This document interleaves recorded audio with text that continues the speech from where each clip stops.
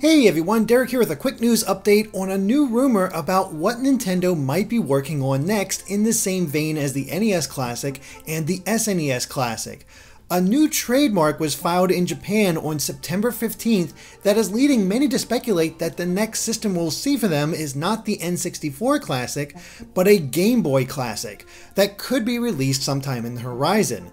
Nintendo's trademark includes an image resembling the original Game Boy, and it was filed under categories for programs for household video game machines and household video games, as well as merchandise categories like keychains, bag charms, cosmetic tools, and clothing. So this isn't an outright confirmation that a Game Boy Classic is coming, but it definitely leads in that direction and is very likely possible. And let's be honest, the original Game Boy had a heck of a lineup between the Super Mario Land games, the Wario Land games, the original Pokemon games, Metroid, Kid Icarus, other games that we've seen released time and time again over the years for both the NES Classic and SNES Classic. We could kind of predict what kind of games would show up on a Game Boy Classic, but what do you guys think of this rumor? Do you think it's actually going to happen? Do you think the Game Boy Classic is next? And if it is true, what games would you want to see on it? And do you think a possible Game Boy Classic could include Game Boy Color games as well? Let us know in the comments, and of course be sure to subscribe to GameXplain for more on Nintendo